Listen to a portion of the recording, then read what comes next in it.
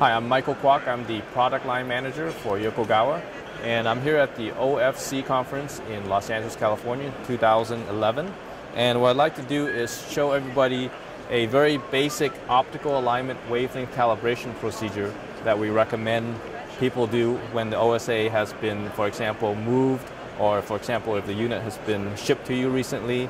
So what this is doing is going to realign the spectrum analyzer to make sure you have high accuracy readings and also reference the internal calibration wavelength to an internal light source. So this is an example of what is inside this calibration output source. So there's a LED going through an acetylene gas cell coming out on the output port of the spectrum analyzer. Okay?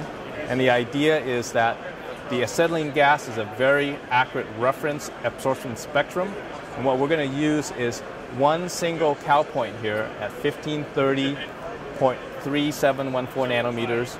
And what that's going to do is take the internal calibration table and align or shift that table against this one reference point.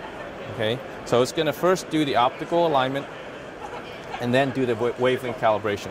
So all of our spectrum analyzers come with this output port, no extra cost. And the idea is, again, when you first receive the instrument, you want to do this.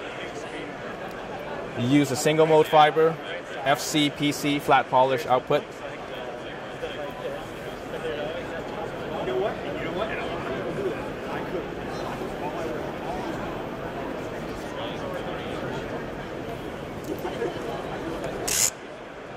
Make sure you clean your tips, of course, especially on this port. This is our output port, which has a fiber internal connector. Our input port is actually a free space input, so there's actually nothing internal to scratch or damage, but we always still recommend that you clean the fiber.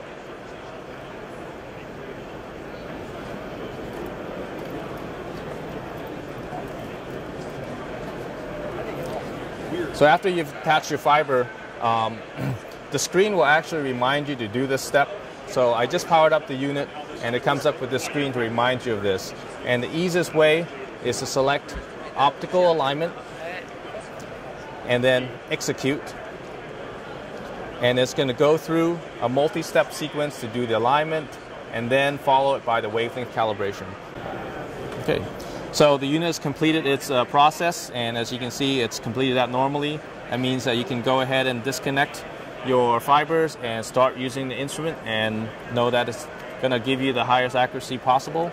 In general, this is what you would expect to see, and now the instrument's ready to be used.